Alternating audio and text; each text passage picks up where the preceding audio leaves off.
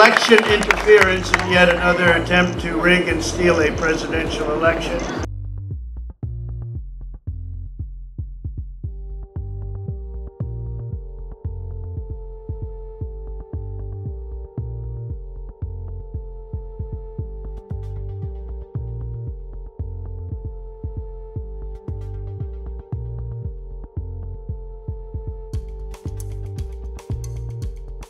Today we witness the most evil and heinous abuse of power in the history of our country. A very sad thing to watch. A corrupt sitting president had his top political opponent arrested on fake and fabricated charges of which he and numerous other presidents would be guilty, right in the middle of a presidential election in which he is losing very badly.